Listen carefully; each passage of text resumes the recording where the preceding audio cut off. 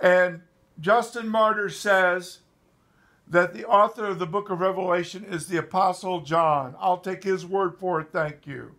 If you give me some argument about the style of the Greek in the book of the gospel as opposed to this book, I'll just tell you that when you compare what these fishermen write like on their own and how they sound when they've got a very good amanuensis like Silas helping them, there is a difference, and that explains it.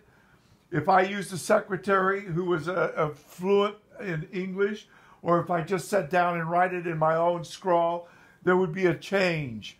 But what I'm telling you, friend, is you need to read this book, because the book of Revelation tells you that God is in control, that he will bring judgment, that the Kadoshim who are slack, who are not faithful, the ones who've succumbed to idolatry, the ones who succumb to the world system of that final Babylon of the beast, the ones who take his mark, the ones who succumb, they will not have any part in the wonderful Sudas Yom Nisuim Haseh. They will have no part.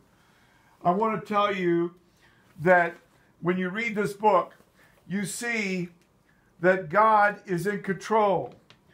His sovereignty is manifest. Human destiny is in his hands. Everything is manifest in heaven. What do you have when you read it? You have Michael and his angels and Satan.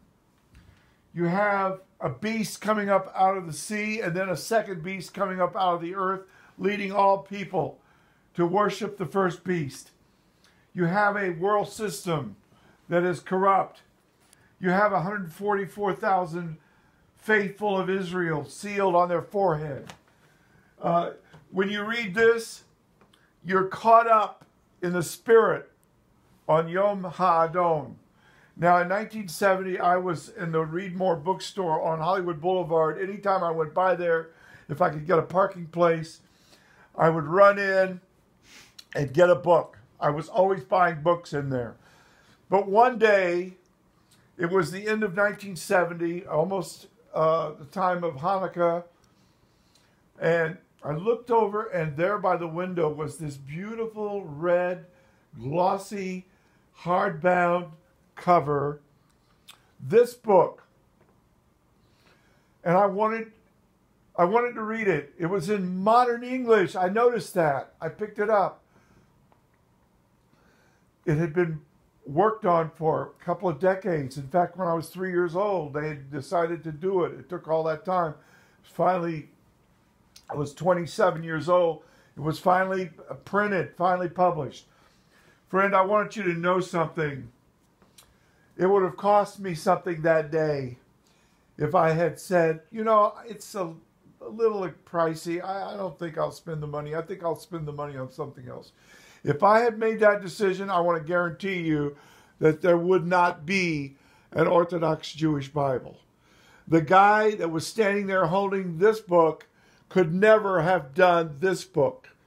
He had to get born again. He had to get right with God.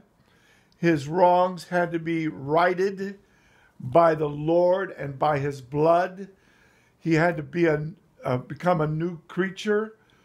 Old things had to pass away, and he had to go through many trials, testings, and sufferings. And friend, I'm telling you that you need to read the Bible. And if you're Jewish, we've gone to a lot of trouble to make it kosher for you. But I'm praying you will read it, because if you will eat this scroll, it might be sweet in your mouth, but it will put fire in your belly, and you will never be the same. Amen.